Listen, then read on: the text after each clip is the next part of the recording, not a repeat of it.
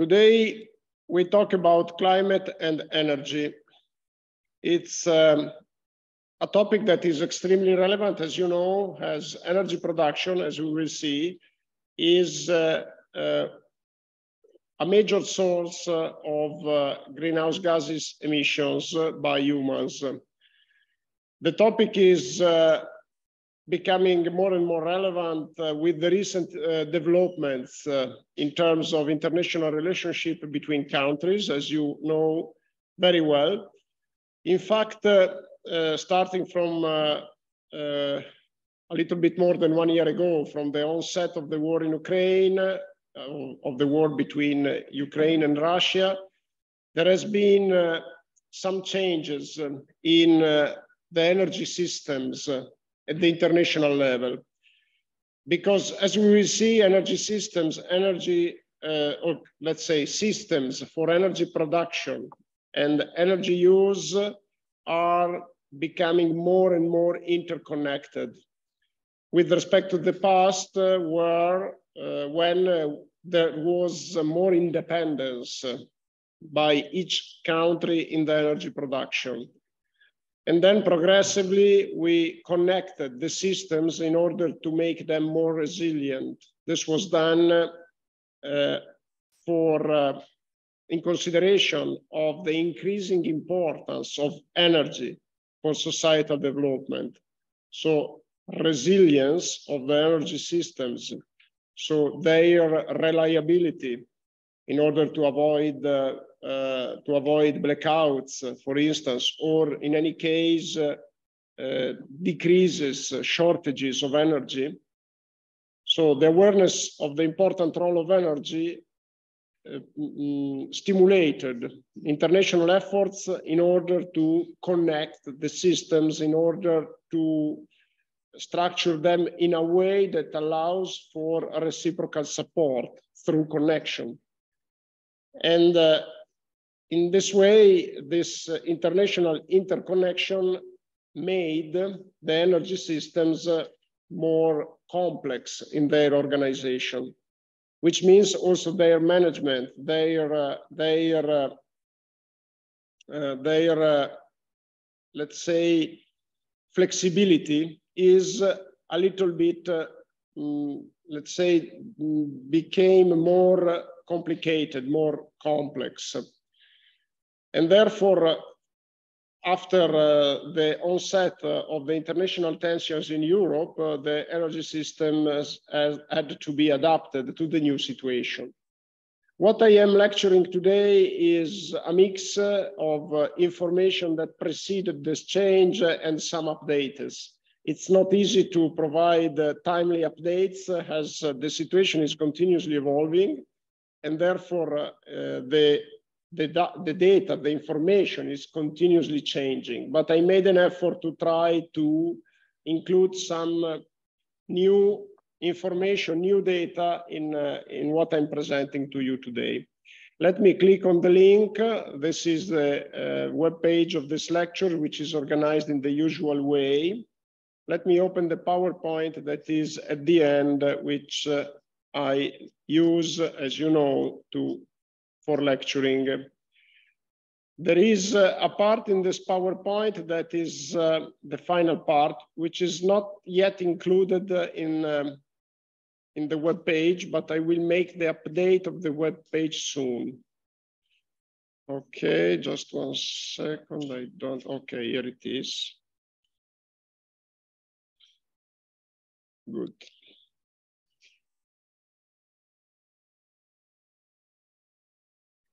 Okay.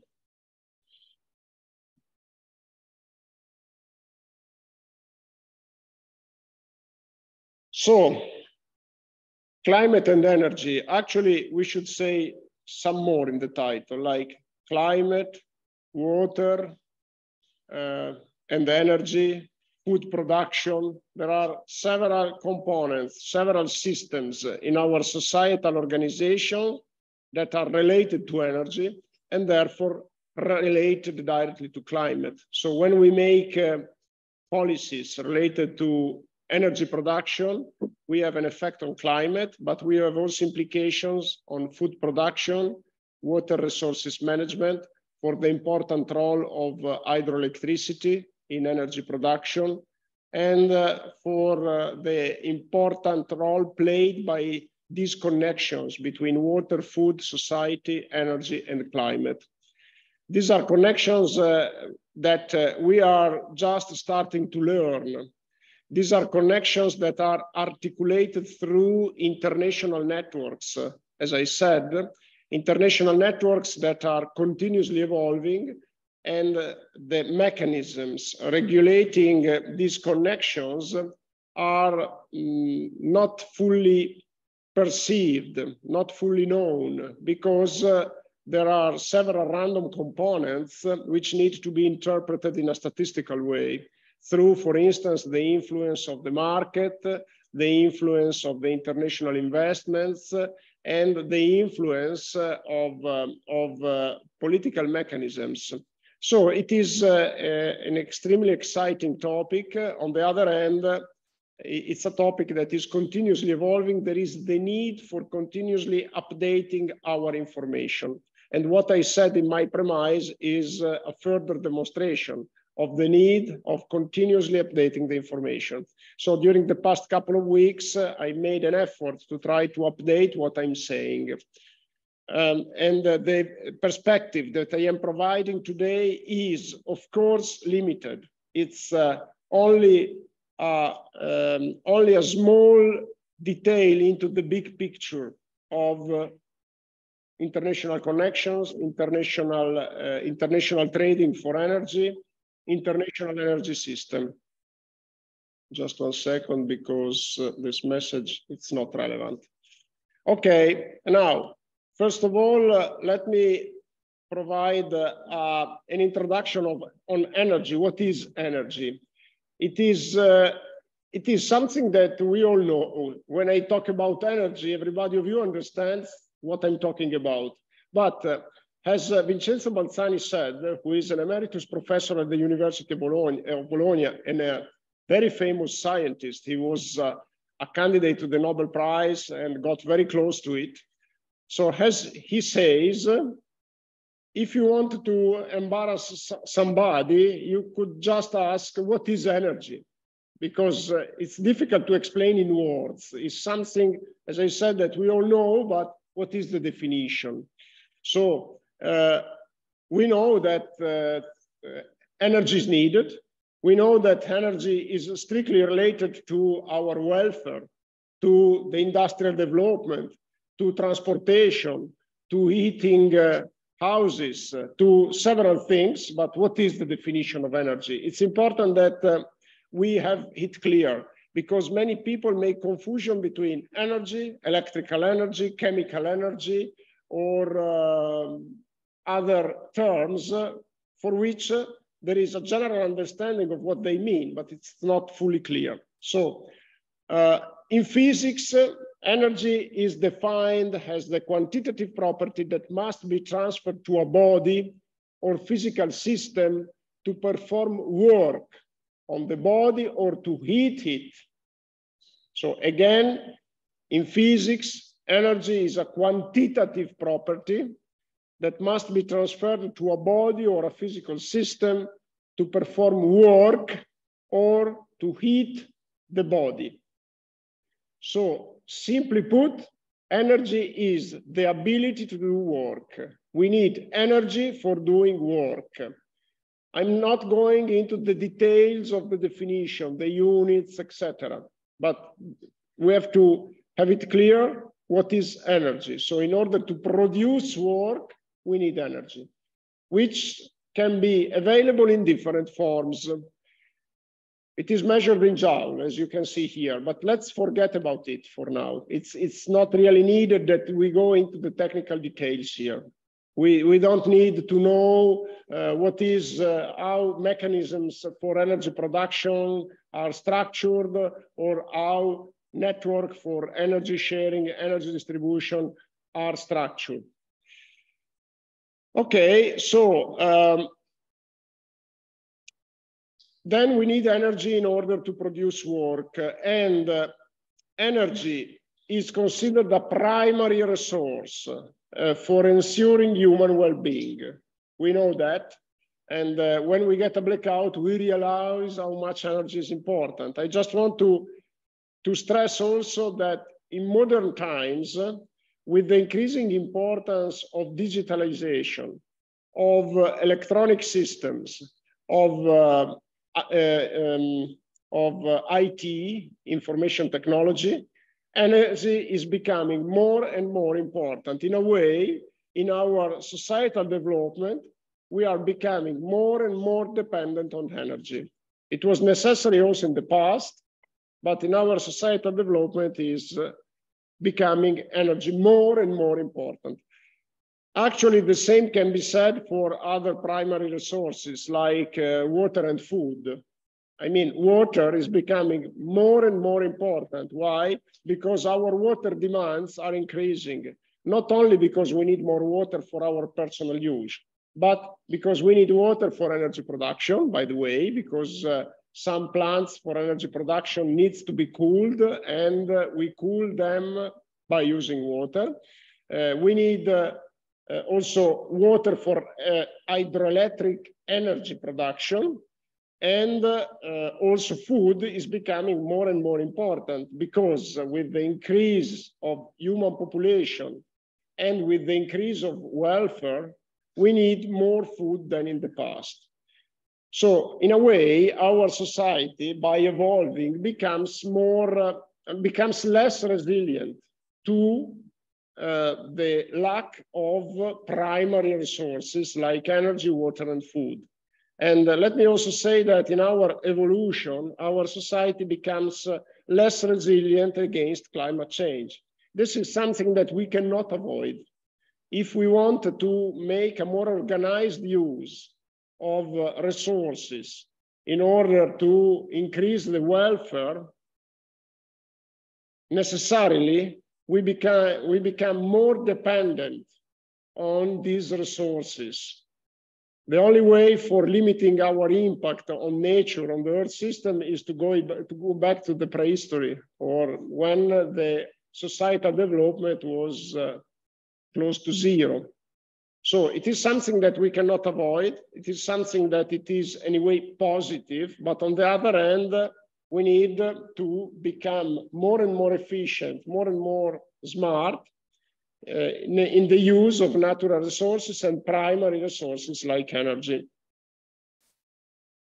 So what is the source of the energy in the Earth system? It's only sun. So energy reaches the Earth system through sun. And this may seem like strange to you, because you may think, for instance, of fossil fuels. Fossil fuels are a primary source of energy. As we will see, they are still playing a very relevant role, and fossil fuels, you may think, that are not related to sun. Actually, they are related to sun. Fossil fuels were originated by sun. Fossil fuels are a storage of energy from the sun that reached the Earth system in the past, and then was accumulated, transformed into biomass, natural gas, and oil. So when we burn oil, we burn energy that was stored by the Earth system in the past, coming from the sun. So again, sun is the only source of energy. Sun moves the water cycle, as we learned, and therefore moves water over the mountains, pumps back water from the oceans to the mountains, and in doing that, it gives more energy to water. And then we use the energy of water for producing hydroelectricity. In saying that, it's clear that it's not eternal. Sun is not eternal. Life on the Earth will not be eternal, and the flux of energy to the Earth, to the universe, will not be eternal. Or let's say, I don't want to anticipate a more complicated reasoning that we will make in a few slides. So energy coming from the sun is not eternal, okay? And, but on the other hand, of course, we assume that in the time scale that is interesting for us, the energy from the sun is constant, is not decreasing, is not changing significantly. And therefore, the big question is how to manage this energy that comes from the sun, how to convert it in forms that we can use for our purposes. Because, as you know, if I want to turn the light on, I cannot use directly the energy from the sun. I need to convert it. So photovoltaic panels may be a means to generate electricity, which is then used to turn the light on, okay? So, as I said, then we can say that this energy from the sun may come directly, such in the form of radiation and photosynthesis, or indirectly, in the form of moving water, in the form of fossil fuels, and other forms. Okay, so the sun is our source of energy. And so you may think, I think we need to give a demonstration to provide some data on the importance of energy. And energy is largely produced by burning fossil fuels. So in giving these numbers, I will refer to oil needed for producing some basic goods that we need in the form of food or other forms. So we may say that the production of 1 kilogram of meat on average requires 7 liters of oil. It is demanding, it's really demanding, because you need energy in order to produce this meat through the whole chain of the production process, from farming to working over the meat to make it usable for our purposes, etc. With 3 liters of oil, we may desalinate 1,000 liters of seawater, which gives to you an idea of how much energy is required to desalinate water. Think that you are using for your personal purposes something like not less than 50 liters of water per day. So when you take a shower, think at the oil that was burned in order to make this water available.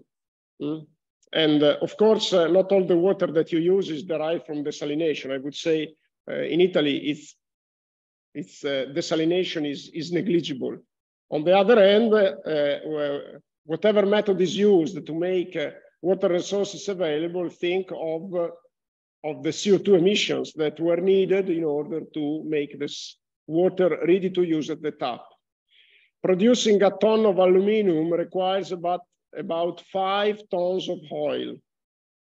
Producing a car requires about 3 tons of oil, which is about 25% of the energy consumed by a car in its lifetime.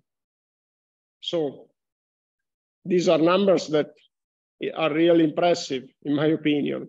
And energy production accounts for about 75% of global greenhouse gas emissions. That is mainly obtained by burning fossil fuels, as we will see in detail. And therefore, the impact on climate change is clear. So the topic is indeed, the issue is indeed topical, and it requires, as you know, a careful attention. This is why energy production is today on the agenda of the international relationships. Now, some consideration on the international situation are reported here, and I already made a premise on that. I think that in the last 12 months, we became more and more aware of the important role of energy. What is the implication of increasing costs for energy production? These are very important implications. And keep in mind that we are in a context that is quite resilient. And unfortunately, these problems of management of primary resources, food, energy, and water, these problems are impacting more the more exposed categories of population, the more exposed countries. We are, in Italy, we are suffering from the increased costs of energy, but not as much as in other countries where they have systems that are less resilient. So what we realized in the last year was not actually the worst that could happen, that happened in other countries. We were told that during the last winter, probably we would not be able of heating our houses. This didn't happen. We spent more, but at the end we were able to heat our houses. But in some countries, indeed, they suffered from this. They suffered from this problem. They had already limited energy resources. And after this complication of the international relationship, their situation became worse than in the, let's say, than more than 12 months ago. This is why the complexity of the problem caused an increase of our attention to energy transition. Energy transition now is a very popular term, more than 1 year ago. What is energy transition? Energy transition is a transformation in an energy system which requires a structural change of it. So not just a management change, but also a structural change in both energy supply and consumption. And you understand that this transition, if it requires a structural change, is not easy. And it implies a broad shift in technologies. It implies a broad shift in vision and international relations. As I said, and you can see here later, I'm mentioning it in the next slide. As I said, energy systems are now interconnected, and therefore that any transition requires an international cooperation, requires international agreements. Today, the term energy transition is mainly used to mean a transition towards production systems that are less impacting on climate. But actually, we had already other transition in energy systems in the past. So it's not the first time that we need a transition, an energy transition, a change in energy systems. For instance, after the Industrial Revolution, there was a big change in energy systems because they started to use coal and later natural gas in order to make energy. While before than that, they used mainly biomass, like the use of woody material to produce energy. And after the Industrial Revolution, they transitioned to the usage of coal and oil and natural gas later on. So it's not the first time, but today we mean with energy transition, international effort to shift towards energy production systems that are less impacting on climate. So this term is in strict relationship with climate change. How can we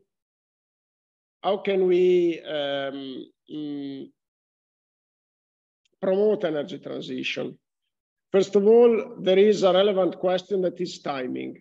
Transitions require time. The term transition suggests that we need time.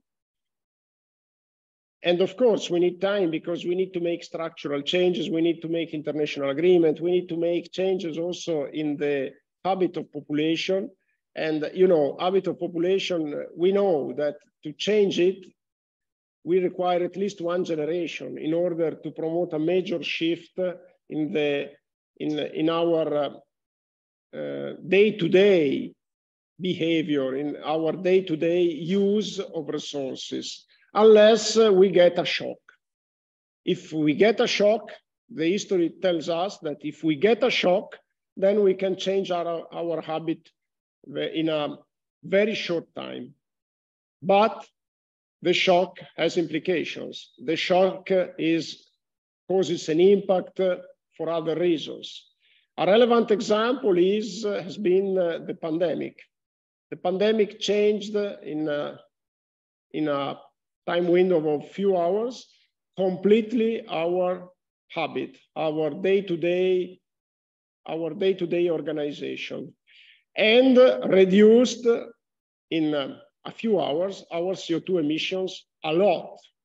Not really the amount that we can think of, because we continue to produce energy, we continue to produce food, but still, it was a big change that occurred in a few hours, but it was the result of a shock. And these shocks are not really what we hope for, because, as I said, they have implications.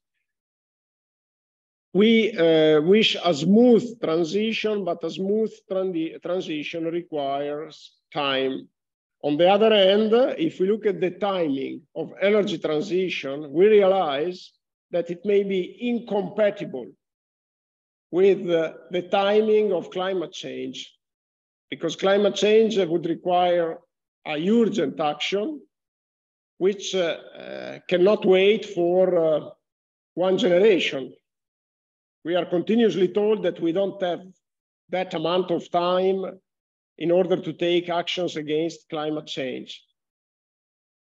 On the other hand, it's clear that also accelerating a transition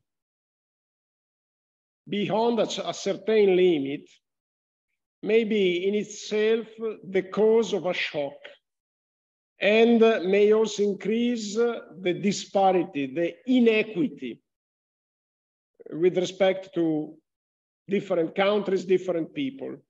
So it is a big question mark. There is not a ready-to-use solution. On the one hand, if we want to minimize the impact, the negative implication of this energy transition, we need time. On the other hand, climate cannot wait along. And of course, there is some uncertainty in the definition of these time scales. And therefore, what we require is an improved knowledge and improved scientific basis. We require an improvement of awareness. And awareness means that everybody should do something, not just expecting that other do something, which is something difficult to reach. And it is also required an international cooperation to a certain extent. And of course, international cooperation doesn't mean that we have to converge to a unique country, a unique government. This is not needed. And probably it's also not possible.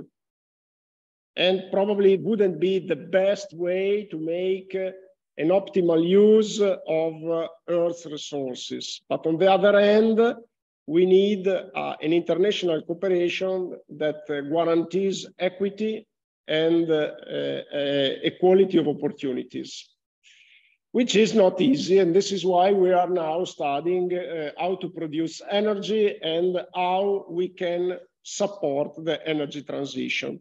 This picture, which is not readable here on the screen, it is quite nice. It is available, a high resolution version is available from my website under the webpage of this lecture. There is a link for a high resolution that makes it readable.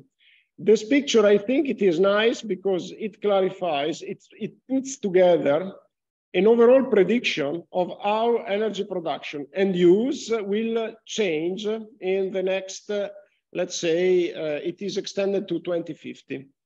This is just the result of a prediction, so you don't have to take these numbers as granted for sure. So here you see that they predict by 2050 about reaching about a percentage of 50% of energy produced by using non-fossil fuels.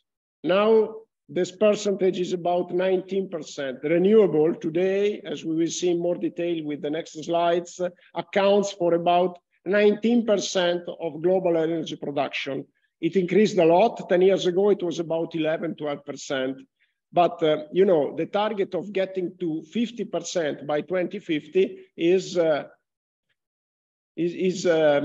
target that is a challenge, and still is not meeting the requirement of making the world carbon neutral by 2050. And I think it is a nice picture because it provides a nice visualization. The only thing is that reading it is, the font probably should be increased a little bit, but it is provides to you a nice overview of the transition timeline and its incompatibility with the targets suggested by the Paris Agreement that for 2050 suggests more neutrality with respect to what this picture is presenting. But still, it's interesting to see this perspective, subjective, if you want, but on the other hand, illuminating. So in order to understand, as I said, how the transition may take place, it's necessary that we learn more about energy. We learned the definition, probably you already knew it. Now let's learn some more on how energy is today produced and how energy is today used. First of all, there are 6 forms of energy, as some of you know, because some of you are studying energy production, are studying energetic engineering or very close fields. So there are 6 forms of energy: thermal, chemical, electrical, electromagnetic, kinetic, and nuclear. So kinetic energy is mechanical energy. So it means that a body that is moving is bringing some energy. Electrical energy, we know what is. It is what comes in our homes, and it's probably in our day-to-day use is the form of energy that we use more frequently. Chemical energy is the energy given by batteries, for instance. And thermal energy is the energy delivered by heat. So if we heat our houses by using geothermic plants, for instance, we are using thermal energy directly. Chemical energy is the energy that is stored by fossil fuels, okay? And electrical can be considered a subsystem of electromagnetic energy, but usually we consider it separately for the importance of electric energy. But just be aware that electric energy is only a subset. So when we talk about energy production, we are not talking of electric energy production. These are 2 different things. So as we will see, electric energy is only a fraction of the total energy that we use. Now, in these categories, we can make transformations. So chemical energy can be transformed into electrical energy. This is what a battery does. A battery is using a chemical reaction to give electrical energy to the car or to the phone or whatever. So these conversion processes can be natural or anthropogenic or artificial. It is important to understand these conversions. So let me show you a figure.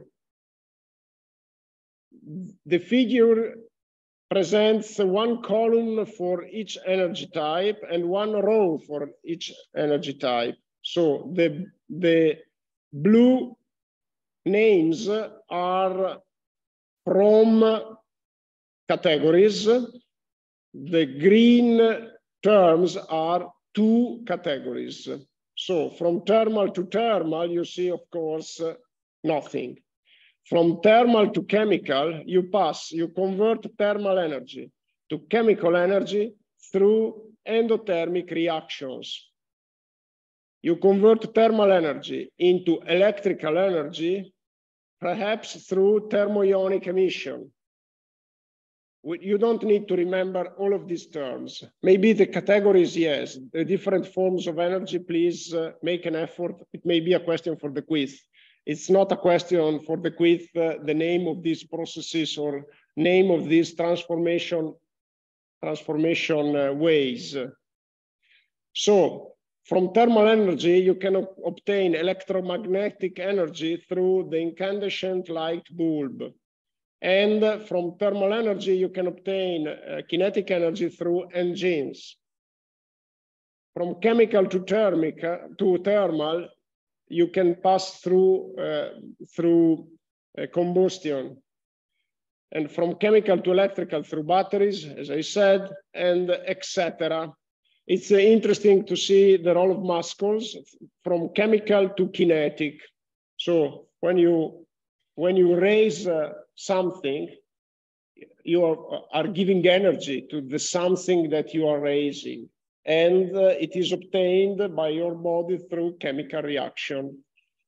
Here you see in red what we can call natural processes, natural transformation. Transformation that take place through natural systems. So muscles are a natural system. In black, you see the transformation that are managed by humans. So batteries, it's a human invention that uses a natural process, which is the chemical reaction, but in an artificial way. It's artificially stimulated. And I'm not reading everything. It is just interesting to see that from the several categories, you can exchange, you can make exchanges of the form of energy. What happens when you make this transformation? Is energy lost? Is part of the energy lost or not? So what happens, do we lose something when we make these transformations? The answer is not easy, because there is the first law of thermodynamics, which is actually the energy conservation law. So what does this law say? It says that the total energy of an isolated system remains constant. Here there is a spelling error. It's a system, not systems. Okay, I need to remember to correct it. So the total energy of an isolated system remains constant. So this is a good news, because you may think that energy is conserved, which is true. So what is an isolated system? I think we already learned that the Earth system is not isolated, but the universe is. The Earth system is not isolated because it takes energy from the sun. But if we consider the universe is isolated. And therefore, the total energy of the universe is constant. So this is, on the one hand, a good thing. On the other hand, you realize that there is something that it's not clear here, okay? Let's keep this question mark. I will explain it with the next slide. Energy can only be converted among the 6 forms, and therefore the expression energy production is formally wrong. It's a form of energy that can be produced. I can produce electric or electrical energy, but it's not energy in the wide sense that is produced. It's just, it is constant, cannot be produced, okay? So any process is an energy conversion.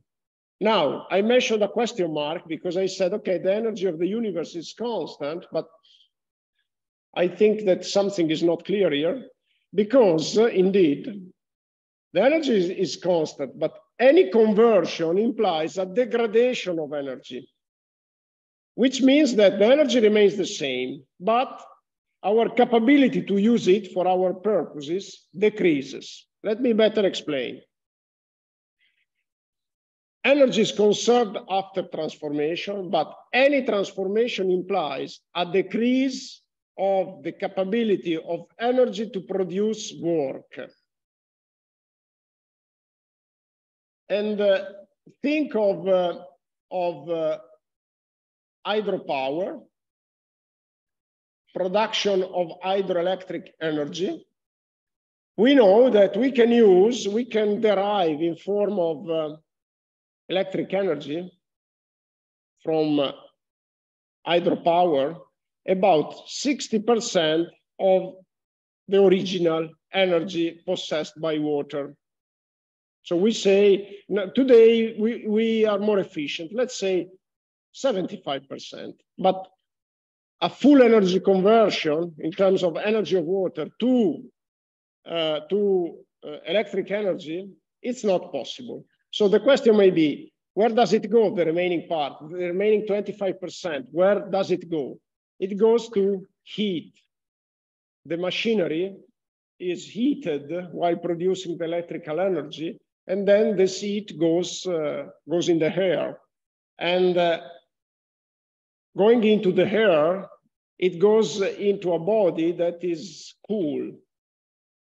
And we cannot use this heat back to produce, to transform it in other forms of energy. In fact, what does the second law of thermodynamics say? Deals with energy transformation and the natural tendency to move towards more degraded forms, which cannot use any longer. So second law of thermodynamics. There are many ways to state it. I made a selection here. One simple statement of the law is that heat always moves from hotter objects to colder objects or downhill, unless energy in some form is supplied to reverse this process. So when we boil water, we put water, cool water over the fire, we get from the fire, it's our energy supplier to make the water warm. But we cannot take this energy from a cooler body.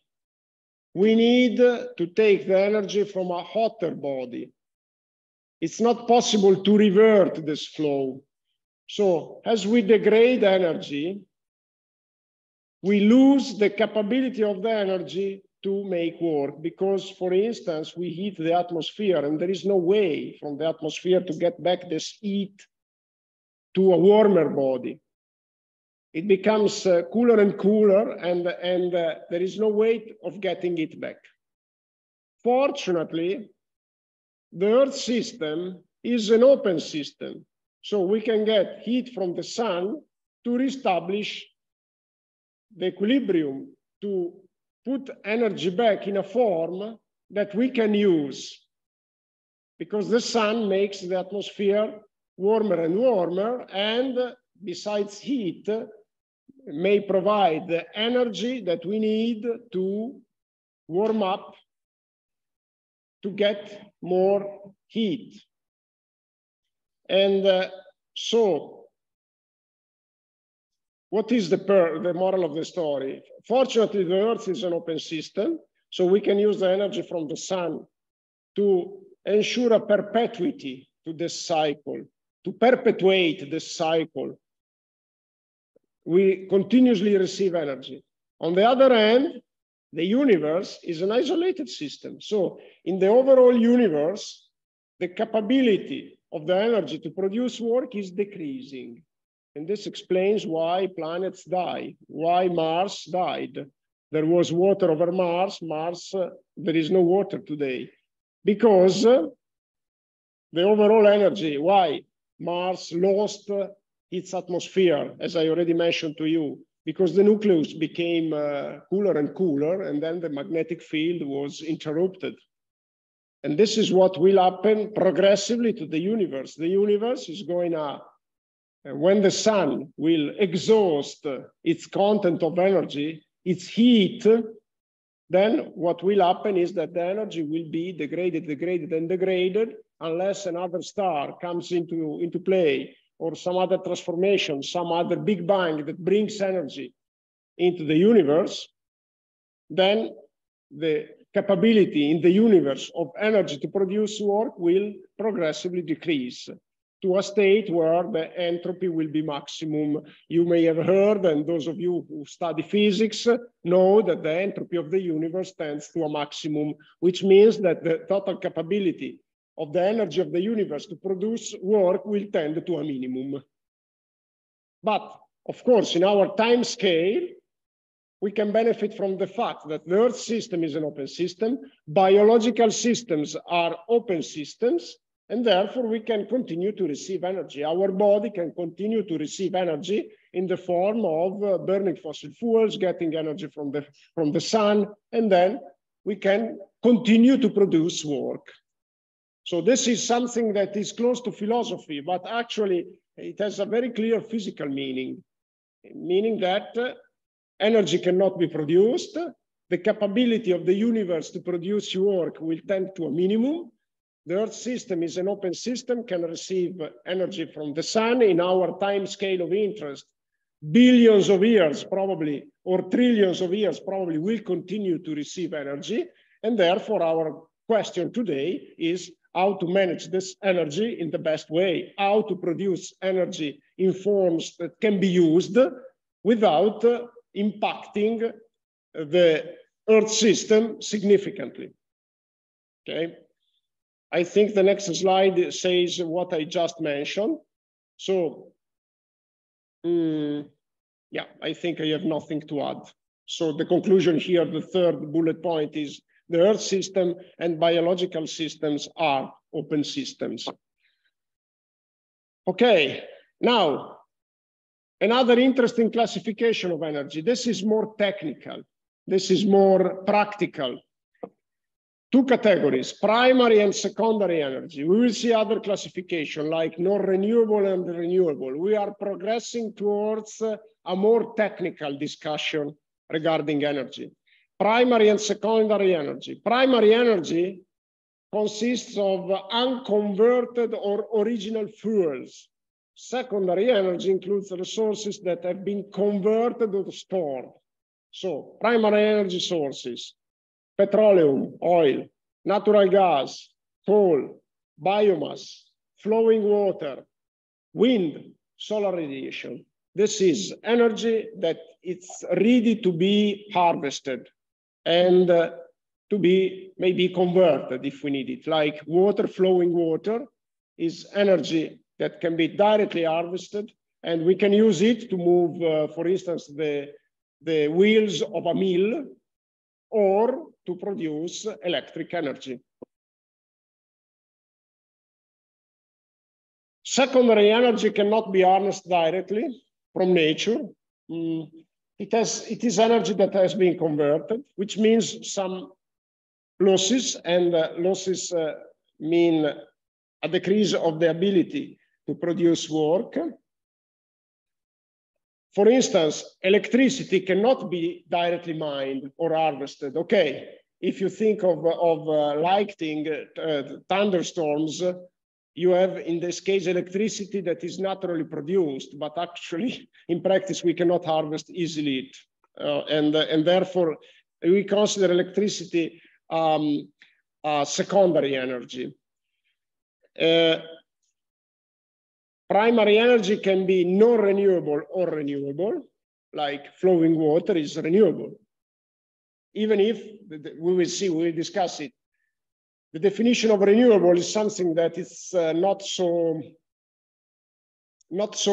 I mean, the classification in these two categories are not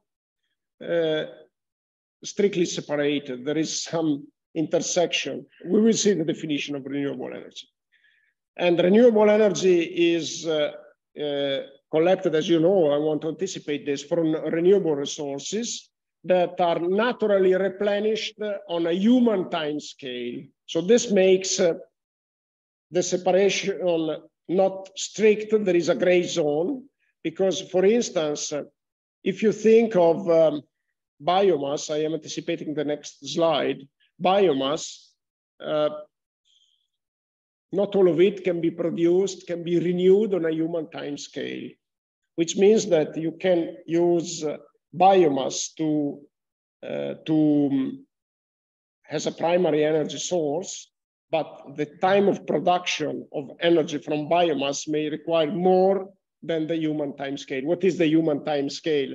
Usually it is the time scale of the duration of our life, which is reduced because conventionally we can take it like, okay, now the average is about 80 years, but it's very small with respect to the time scale of natural processes.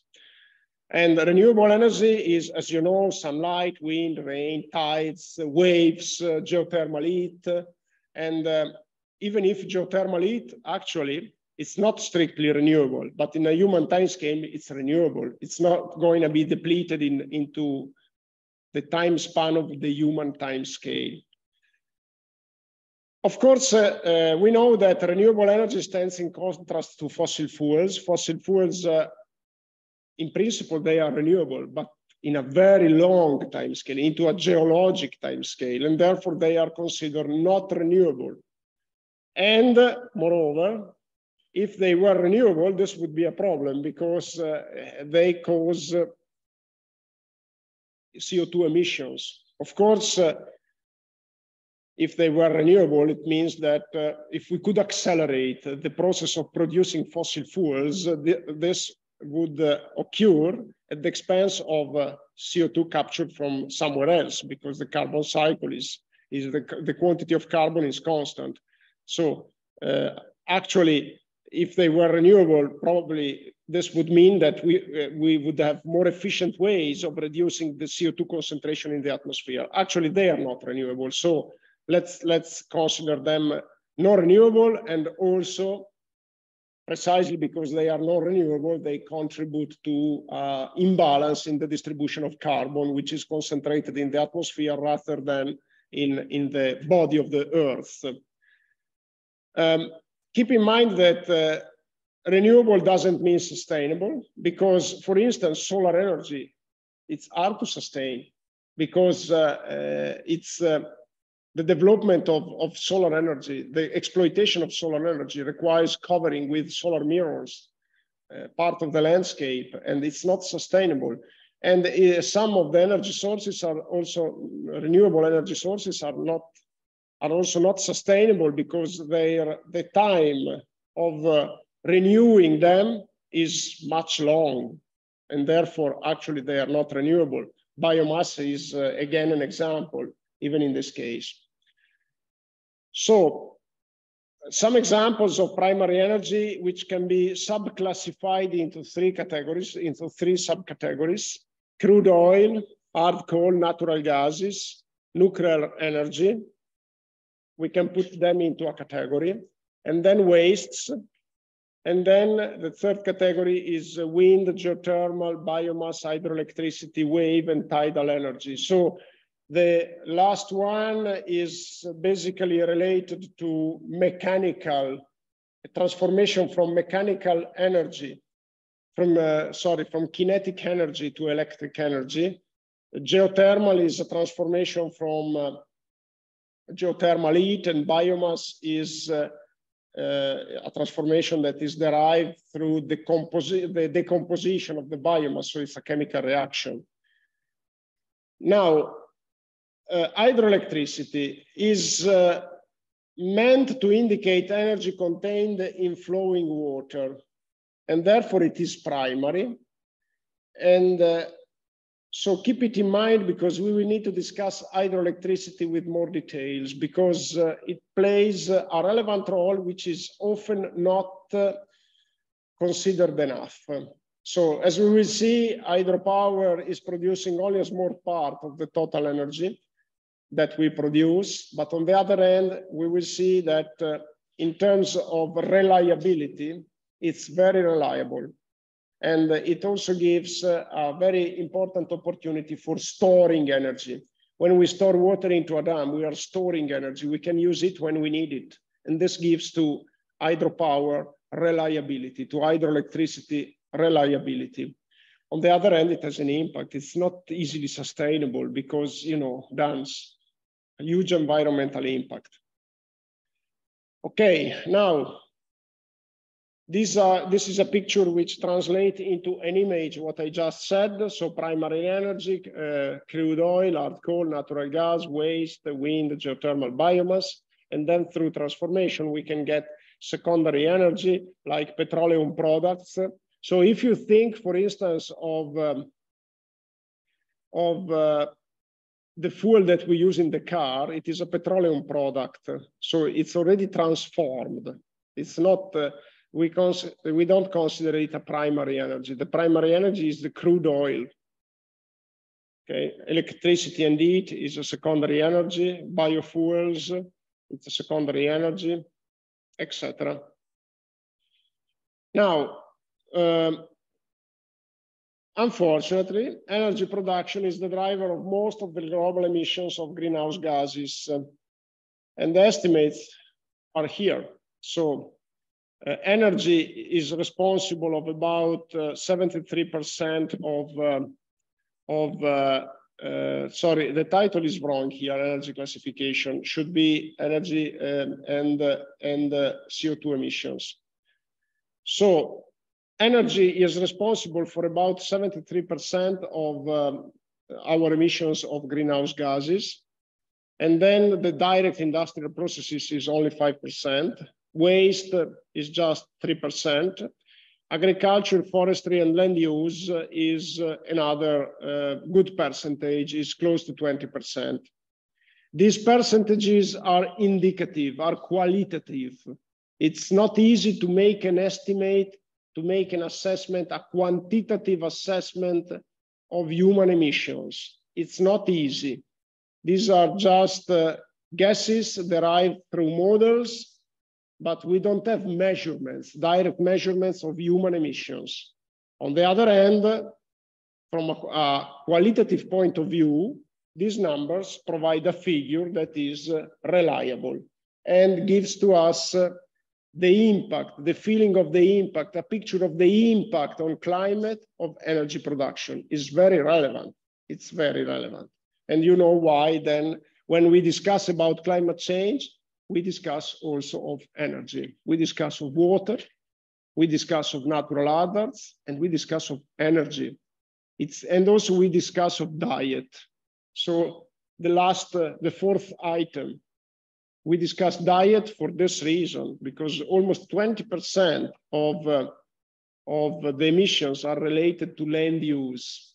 So it's clear that an efficient climate policy, an efficient climate action requires an intervention with priorities on what?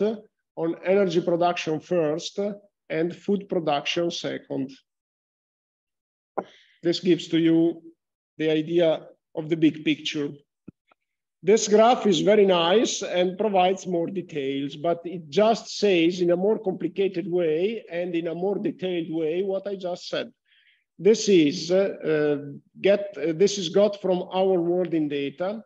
This figure is about 2019, so 4 years old. So maybe that if you go there now, they are slightly changed. But what it says is global greenhouse gas emissions by sector.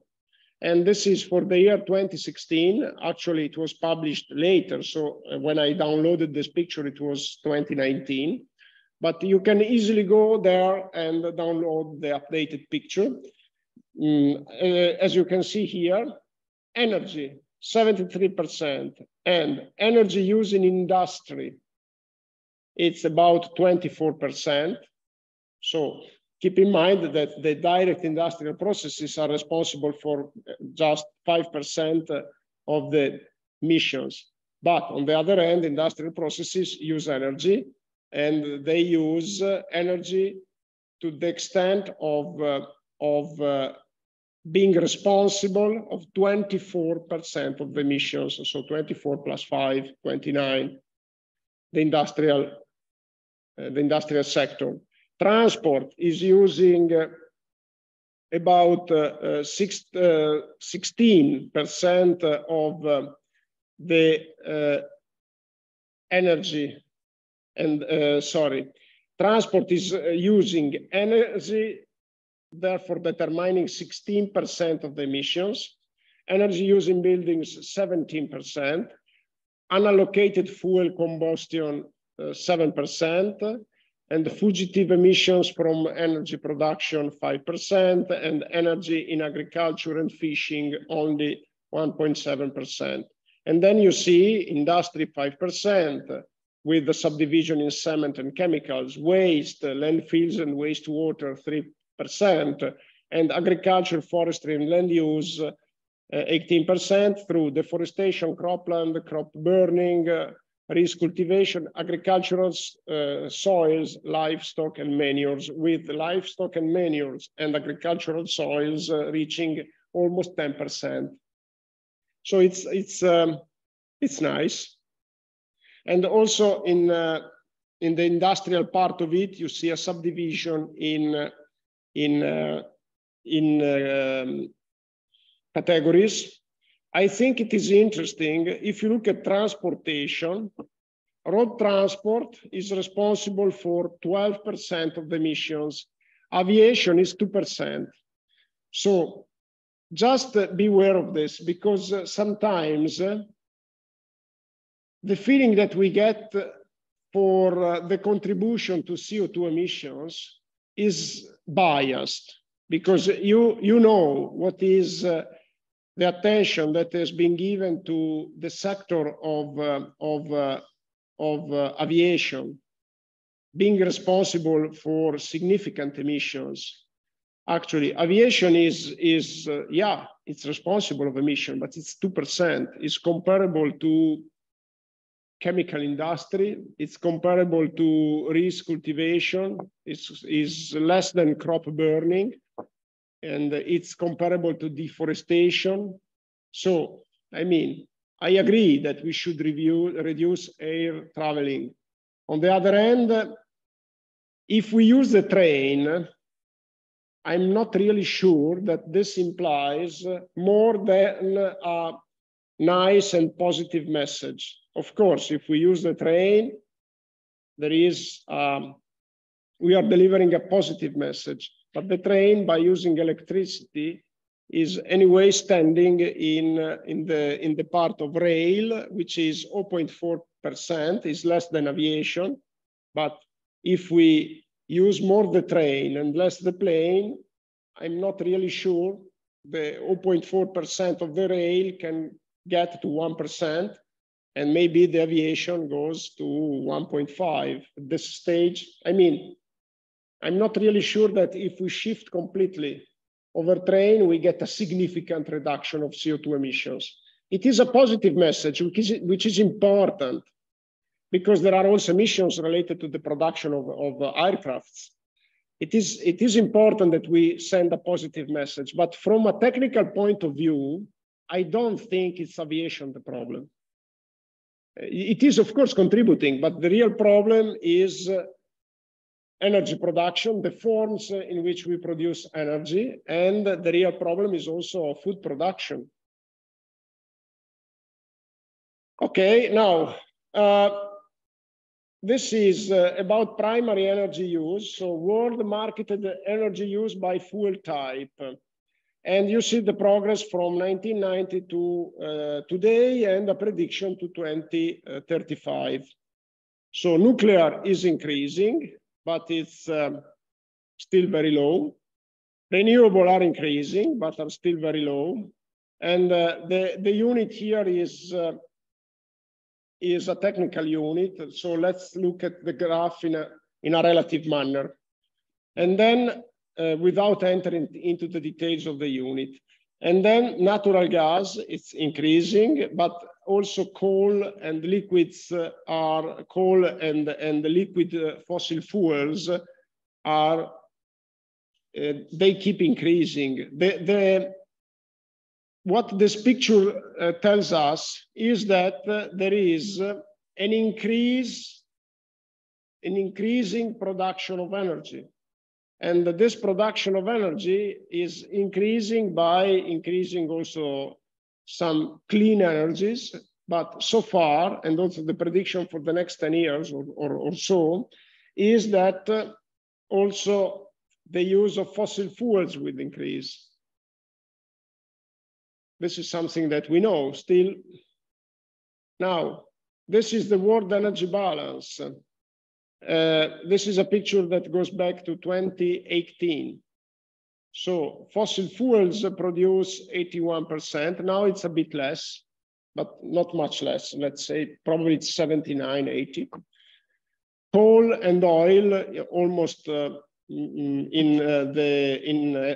almost around 30%, and the gas, the natural gas, 22%. The natural gas is cleaner, as we know, with respect to oil and coal. It's much cleaner in terms of emissions. On the other hand, is a fossil fuel, and therefore is going to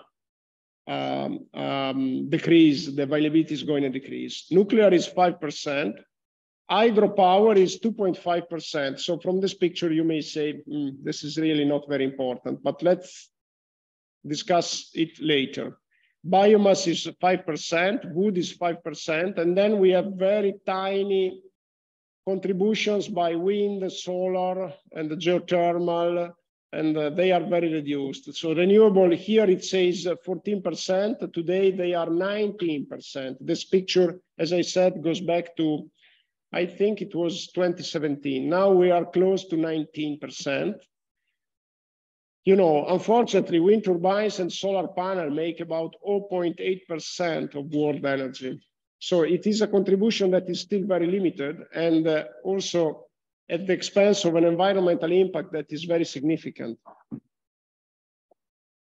So the question is, what can we increase in terms of renewable energy to increase the percentage from 19, today is 19, to 50%, because this is the figure that I showed to you before, says that by 2050, there is the prediction that we can go with renewables to 50%. Let's see later what are the fields we can work on.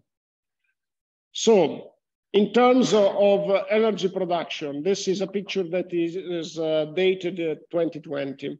Half of global energy is produced by China, the United States, and the Arab states of the Persian Gulf. Half of the global energy. And the Gulf states and Russia export most of their production, largely to the European Union. Of course, this is a figure that is before the war in Ukraine, and China, where not enough energy is produced to satisfy demand.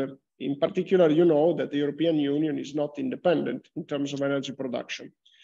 Energy production increases slowly, except for solar and wind energy, which grows more than 20% per year. But on the other hand, the current contribution is still very limited. So 20% more is not that much in global terms. Renewable energy is emerging as a valuable opportunity to decrease global emissions, of course, but in turn, it entails a significant environmental impact, as I said. For instance, wind farms are responsible for noise and visual pollution.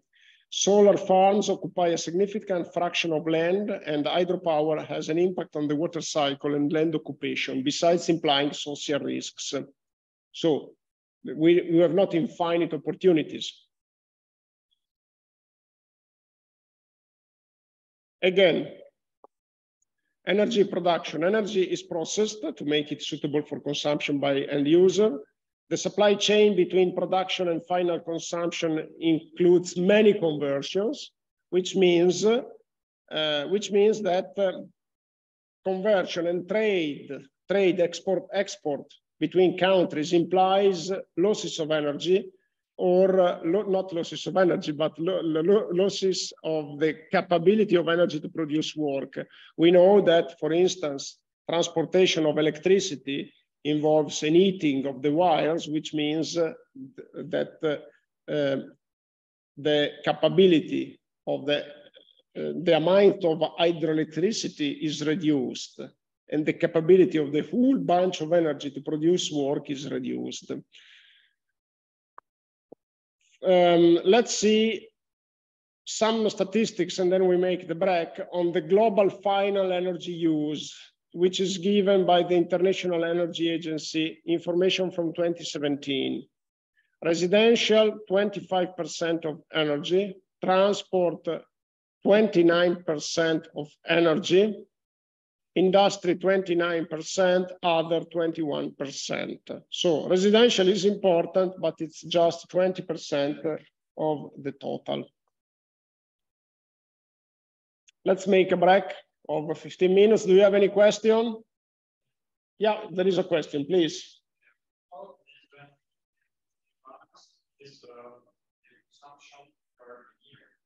The consumption of?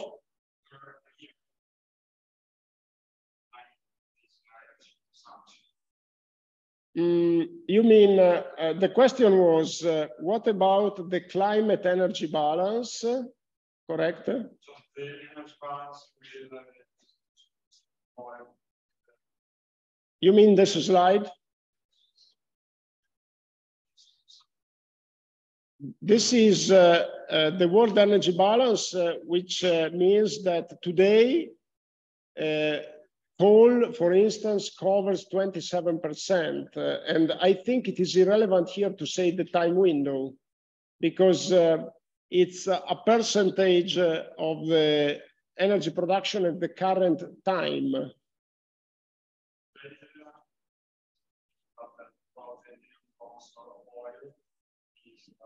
Let me see, billion. Ah, yeah, okay, I understand. Okay, I understand. So because you see, I didn't notice that. So this is a good question. So you look at the vertical axis, which is, okay, I would say that this is, I should check, but I would say, let me just see, because it's billion tons of oil equivalent. So 12 billions. It's about, let me see, 14 billions tons of oil equivalent. I would say that it's a yearly contribution, but I should check. I'm not really sure of what I'm saying. I say yearly because it makes sense. It's the reference is 1 year, but I should check. And also the order of magnitude of billion of tons of oil equivalent. I think it's okay, but I should check. I will provide a more uncertain answer next time. Okay. Other questions? Yeah, there is a question, please. Transportation and diet at this time, but one of the major sources of CO2 and one of the major energy consumption is about industry. Yeah, so the question is, today there is, from the political perspective, a lot of attention on diet and transportation. Yes, okay. And, but we see from the figure here, just 1 second, the figure is this one, that there is a significant contribution by industry. Yeah, you know, if you look at this graph, you see that transportation accounts for 16%, agriculture, forestry, and land use, and I would say not really 18 because there is, let's say 15%. So similar to transportation. Industry takes as a percentage of 24 plus, it's about twice the emissions. But so I agree that industry is probably more relevant in terms of emissions with respect to individually transportation and food production. On the other hand, I wouldn't say that the politics is given less priority to industry. Do you think so? I mean, it's about I think it is a that, but it's my perspective, and that's because there is a lot of talks about what type of transportation. So more public transportation or use of less fuel and more electrical cars. At the same time, there is a lot of concern about what diet we should have. Yeah, so the student is saying that there is indeed, by the media, I would say, a major focus on transportation and CO2 emissions related to food production rather than industrial production. I would say that, you know, the media, they deliver a message to the public, and I think the media take this attitude. I don't think it's a political choice. Take this attitude because this is the message that is useful to change the habit of people, and therefore to provide the awareness for an individual contribution to climate change mitigation. So I think our capability to affect and to have an effect, an impact on the industrial system is more limited. And because the industrial system, it is also providing essential resources. You say, okay, also food is essential, but on the other hand, I think I think the idea is interesting what you are saying, but I don't think I can't figure out what kind of message the media could deliver to help us to reduce our use of industrial products in a way that mitigates climate change. So what could they say? I think that it is very, very clear what they say about transportation. Walk, don't take the car, or about the diet. Don't limit your use of meat, which I think it is also interesting because for personal health and also for air pollution. But what could they say in terms of, I think it is a more political question.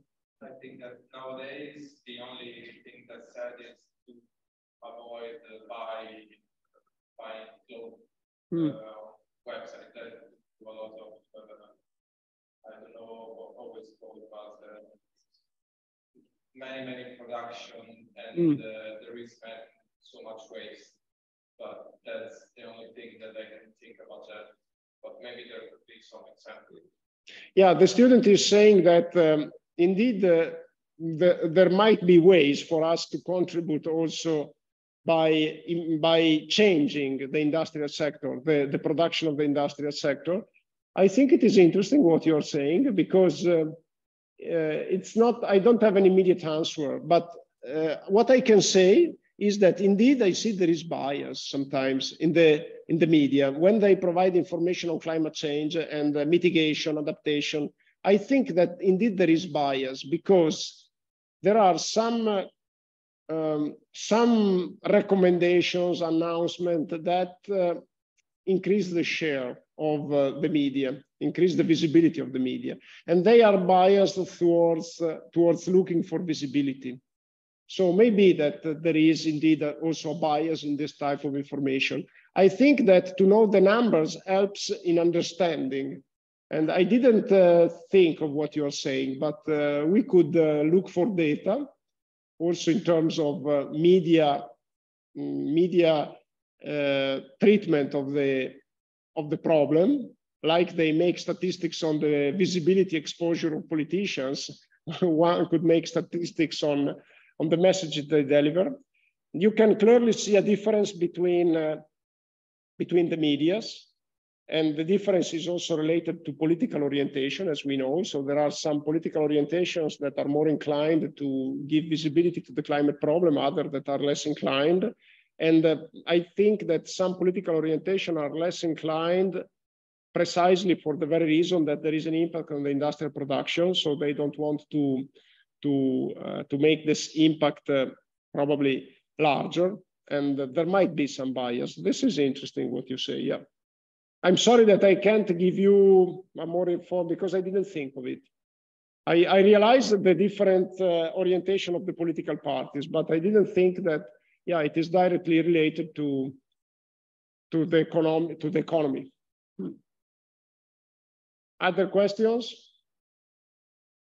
Okay, let's take 15 minutes, and then we have 35 minutes more to go.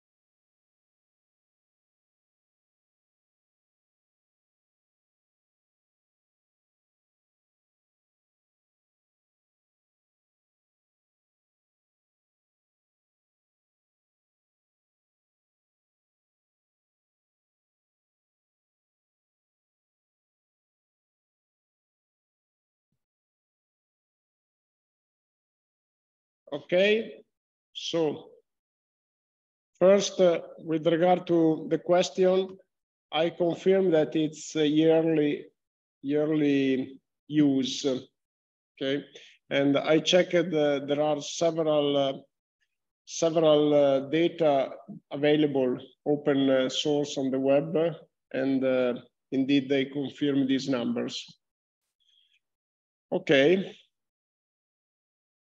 Now, some more details. This is the progress from 2000 to 2021 of the global energy consumption.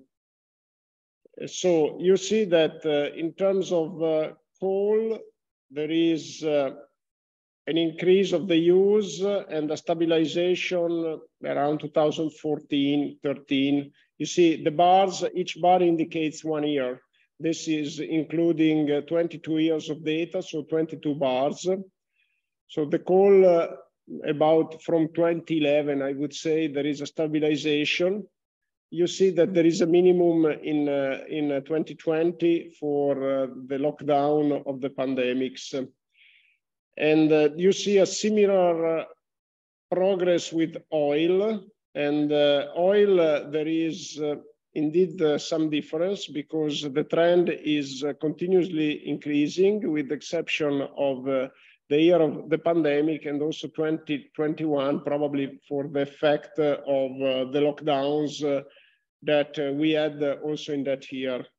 For the natural gas, you see the picture, which is increasing, and it is sharply increasing for the compensation because efforts have been done in order to reduce the use of fossil fuels, which are more emittive, more influential in emissions. So there has been a priority that has been given on the use of natural gas. In fact, you see that there is a rapid increase of the use of natural gas. On the one hand, I think it has been a wise policy. Natural gas is not going to last forever. But on the other hand, in order to gain time for the energy transition to become effective, it is a wise idea to use fossil fuels that generate less emissions, therefore giving priority to the natural gas instead that using oil, for instance. On the other hand, you know what has been the result in terms of international equilibrium, because shifting towards the use of natural gas has the implications, political implications, which we know quite well, which forced, after the onset of the war in Ukraine, some countries to go back to the use of coal and oil. So, as I said, it was a wise idea. On the other hand, we understand that there are also international implications, implications for sure in international relationships that have to be carefully considered. Now we are trying to shift our suppliers of natural gas, I say for Italy, but you know that this implies social costs because shifting towards other suppliers means that the price of the natural gas and the price of the energy is increased. And for the nuclear, you see that there is a steady situation with a slight decrease, but very slight in the first 10 years and a moderate increase after 2011, 2012. The hydropower is increasing and the other renewables are sharply increasing, but you see that plus 16% per year. On the other hand, their total contribution to the total energy production is still limited. We may draw some considerations basing on this graph, but let's postpone them to the end of this lecture today. Now, this is, again, another graph which is providing similar information, and this is quite outdated, is going back to 2010. And you see that here the fossil fuels are at 80%. These are different databases. So there is indeed a different timing, but also it's a different database. And here you see that the fossil fuels are still 80%, the renewable are at 16, which is compatible with the 19, 20 today, and the nuclear is limited to 2.7%. What is interesting here is the zoom that is made on the renewable. And you see that there is a relevant role played by biomass heat, which is, okay, it's renewable, but on the other hand, it's also causing some emissions, some CO2 emissions, because the degradation of the biomass is implying some emissions. And there is the solar hot water, which is very reduced percentage. The other percentage are really, really tiny, with the except of hydropower, which is here is reported at 3%. But on the other hand, it is compatible with what we said earlier about the incidence on energy production and use by fuel type. On the other hand, we need to draw some additional considerations on hydropower, which I postpone for now, but we will discuss it soon. Okay, and then renewable energy. So it's an important topic. It's an important topic implying the decisions regarding climate actions.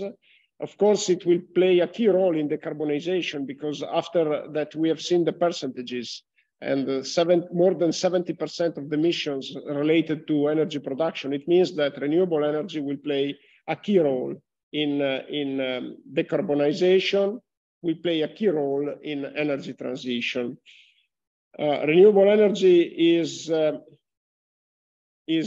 as we say, provided by sources that can be replenished over a human time scale, and therefore does not include fossil fuels. And the sources, we know what are the most used: hydropower, as we said, solar, wind, rain, tides, waves, and we already discussed some of them are not really fully sustainable. So what is the percentage today of energy that is produced through renewables? It's about 20% is covered by renewable. And but if we look at electricity, now let's shift the focus over electricity, is about 30%, which is relevant because electricity is a subset of energy, which, by the way, it's extremely important for our day-to-day use. Countries, most of them are expanding their use of renewable, and I would say all the countries that have means to do that, means resources, this comes at a cost. I just would like to emphasize that the cost of energy for the end user was increasing already before the war in Ukraine. We didn't notice that, but actually it was a matter of concern. When I gave lectures at this course in 2019, I said that a relevant concern was the increase of the cost of energy. I think the first edition of this course was in 2020 and before the war in Ukraine, but one of my first comments was the cost of electricity is increasing, the cost of energy is increasing because we need the resources to invest in renewables. So let's be fully aware that shifting to renewables, energy transition has a social cost. It is not only a cost that we can discharge over industries, it's also a cost that is impacting in transportation, is impacting our bills that we receive for the use in our houses. And this cost should be subdivided in an equitable way. So it's just increasing the bills, it may imply an increase of inequity. So this is something that is really relevant when we talk about energy transition and when we complain about the slow timing, about the slow pace of energy transition, we should remember that it's not only a matter of will of politicians, it's also a matter of social costs. So it's not solvable, the problem, by changing the attitude of politicians. Of course, we need an effort at the international level, we need agreements and we need support to these efforts. But on the other hand, let's keep into account that the transition comes at a social cost. Now, this is addition to renewable energy capacity. And you see up to 2018, the increase of renewable at the global level. And for 2019 and 2020, you see the subdivision in classes of between wind, solar, hydro, and other. So you see here that in terms of renewable, anyway, wind and solar are providing a good contribution, which is also higher than the contribution of hydroelectricity. And here again, you see another graph, which is related to the progress from 1980 to 2015 of the energy production in terms of renewable by different countries. And I don't see here the legend of the graph. I think I forgot to cut and paste it from the web pages. So let me just check this, because it's more or less here. Yeah, it's the caption. In the caption, there is yellow is China, brown is Russia, blue is Africa, etc., etc. And so here you see the progress in terms of energy production by countries, renewable energy production by countries. And you see that most of the countries are increasing their production of renewables. I go back to the PowerPoint. Now, renewable electricity. So in terms of renewable electricity, so now we focus on electricity, we see a different picture, because here we see that hydropower is providing about 45% of the renewable electricity. Other important contributions are given by nuclear. This is global, okay? Nuclear, wind, solar, biofuels, and other. So this clearly shows that the role of hydropower in the production of electricity is extremely important. And this gives the opportunity for a more extended discussion on the role of hydropower. Hydropower is providing a reduced rate of total energy production, about 3%. But when we look at electricity, it becomes almost half of it. Furthermore, which is important, is reliability of hydropower. Hydropower can be stored. You know that energy cannot be stored, if not in limited quantities. But large quantities of energy cannot be stored. The only exception is hydropower. With hydropower, you can store it. And therefore, hydropower is useful to compensate for the other sources of energy production, which cannot be controlled, cannot be stored. Like solar power, you cannot store it. You have to get it when it's available, but you cannot store it. You may think of batteries. Yes, batteries, but their capacity is very limited. And therefore, we can use a battery for the car. We can use a battery for an house. And also the batteries for an house are really huge and costly. But you cannot use batteries at large scale. And you cannot really adopt batteries in any house because they require a great investment. Their duration is limited. There is still problem. Therefore, a good solution is to use the solar energy during the day and hydropower during the night. This is a good solution. So hydropower is very good for compensating the variability of the other energy sources.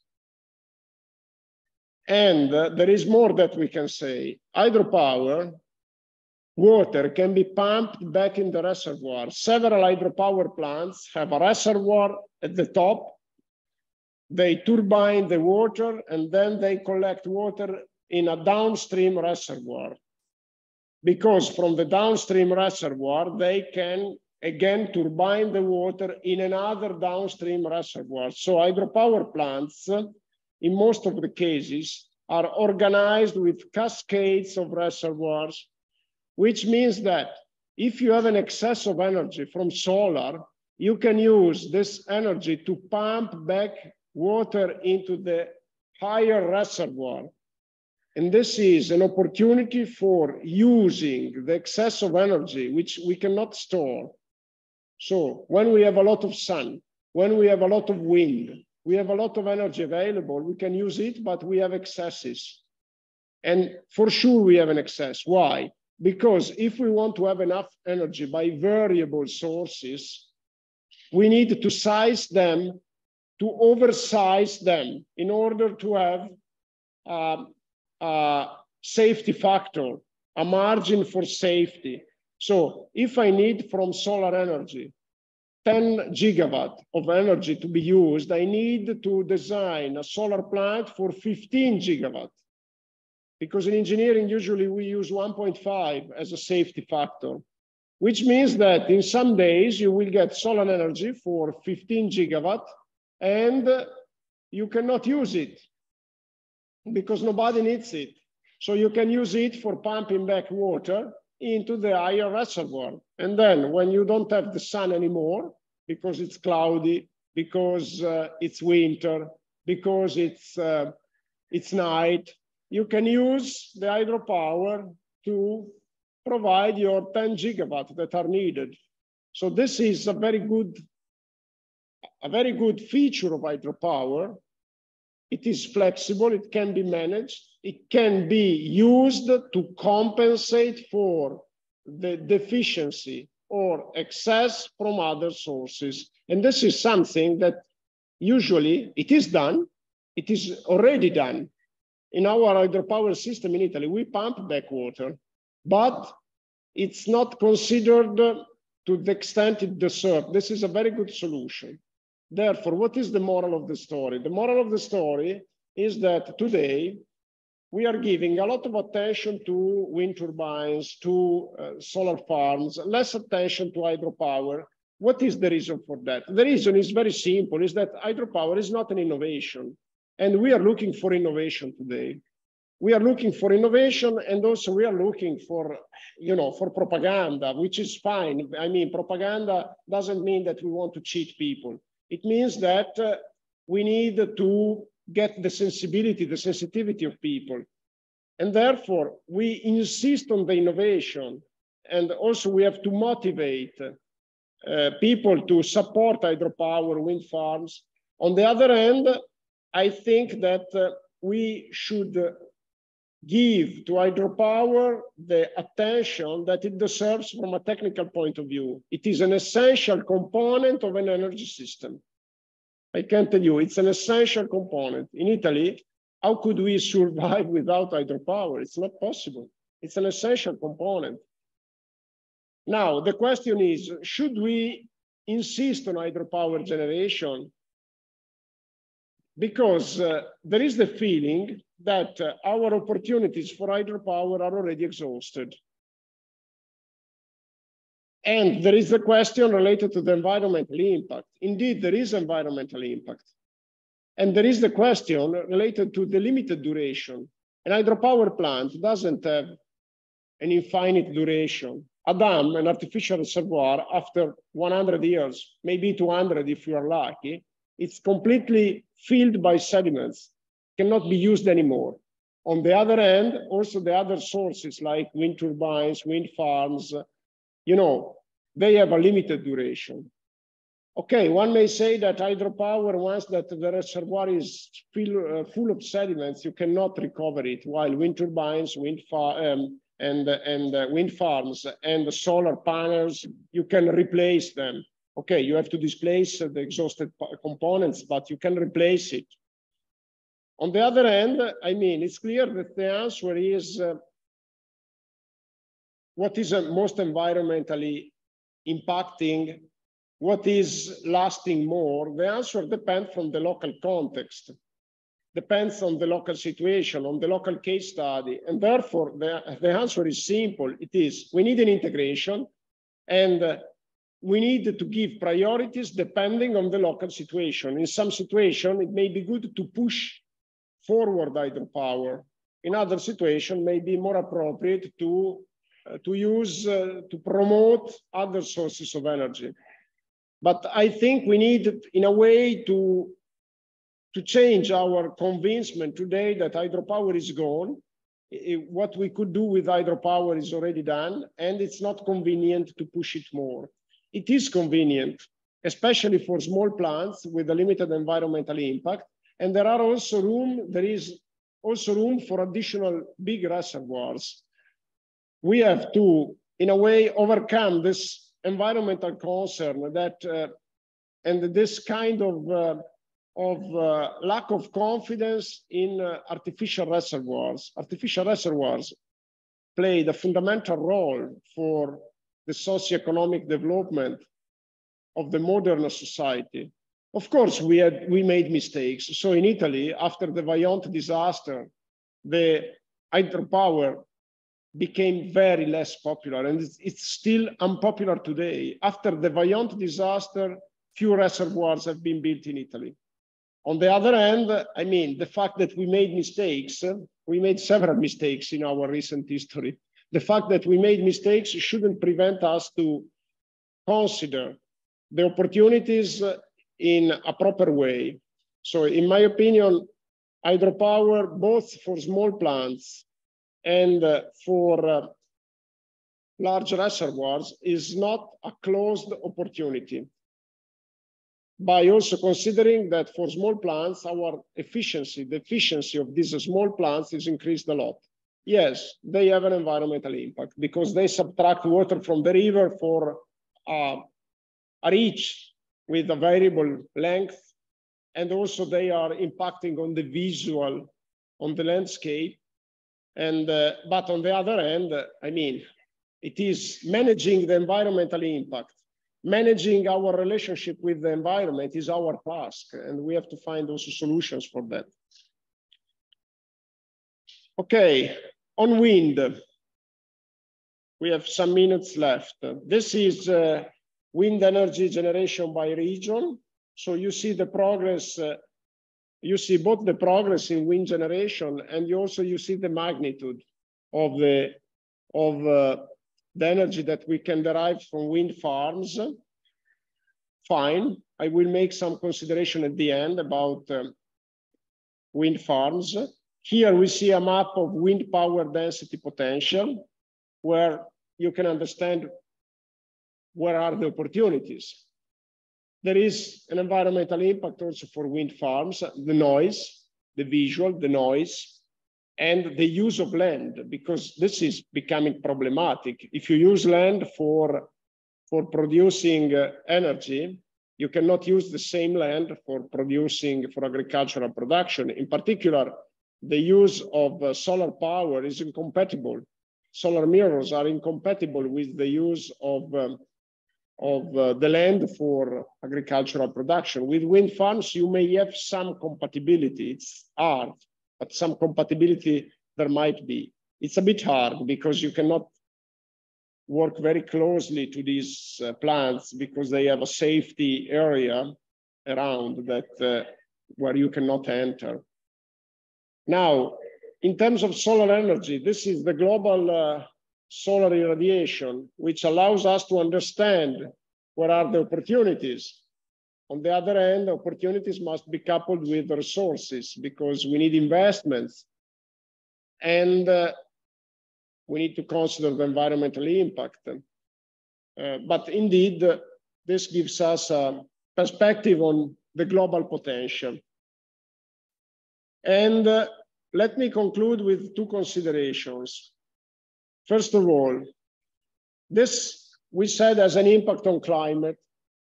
Or let me make first a consideration on energy, and then I close the circle with climate.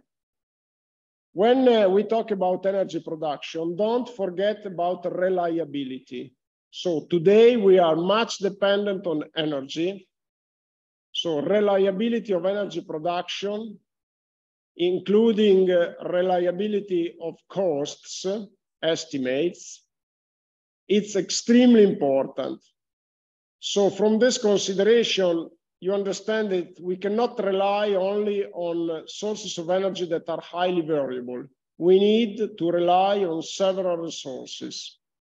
Remember, when you have a resource that may become limited, the diversity of the sources from a technical point of view is an action and a solution.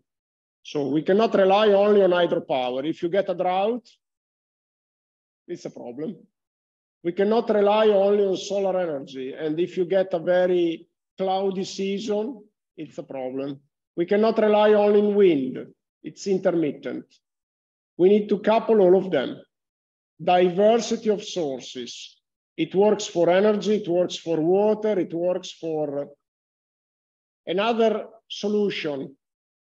Interconnection. If you have supply systems of energy, water, gas, whatever, interconnection is another solution so that you can compensate. So we need compensation in time and compensation also in space. So for instance, now Italy is looking for connections for importing gas, natural gas from other countries other than Russia, which means gas pipes. So interconnection is another solution, and keep in mind this essential requirement for reliability. So especially for a policymaker, this is essential. I think the Ukrainian crisis has, our crisis with Russia has shown the importance of reliability and interconnectedness, connections. Connections sometimes are, people don't really like them because people feel safer in an isolated environment, like the onset of nationalism and sovereignism. I don't know how to pronounce them, but the attitude of countries to think independently rather than planning as a community, which is a risk in Europe, because we know that there is this risk of countries leaving Europe. On the other hand, we have to understand that the connection is providing mutual benefit, reciprocal benefit. It's not benefiting only the country that has a lot of resources, that can sell the resources. It's a mutual benefit. Okay, now, energy and climate. Recently, this index, CCPI, has been proposed, called the Climate Change Performance Index. And it's a scoring system designed by the German Environmental and Development Organization, German Watch. So it's a scoring system that was designed by an organization, it may be subjective, to quantify the effectiveness of countries in climate actions and to enhance transparency then. It combines several indicators. And if you are interested, there is the link to the Wikipedia page describing the index on my website. It combines several indicators. And one of the indicators is the percentage of renewable energy production. So I think it is interesting to show it. Countries were with very low performance, medium, high. Because I think if you look at this map, it is showing something that you wouldn't expect. or maybe that you expected it. If you are informed, you may expect it. On the other hand, I think it is anyway interesting. Of course, it is subjective because in the selection of the indicators, it's subjective. So for instance, Germany is medium and most of Europe is medium. One may say, okay, this was proposed by a European organization and they selected the indicators in order to save Europe. Maybe. On the other hand, it's a picture that is, I think it is interesting. And if you want to know more, look at the indicators and get more information. But what I want to stress is that energy production is one essential indicator for computing this index. Okay, I think we are okay for today. Any question?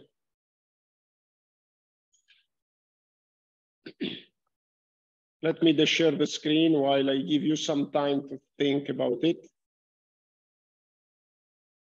It was not shared. I don't understand why, or I'm not sure. I asked, no, okay, it was shared. Okay, that's fine. Thank you.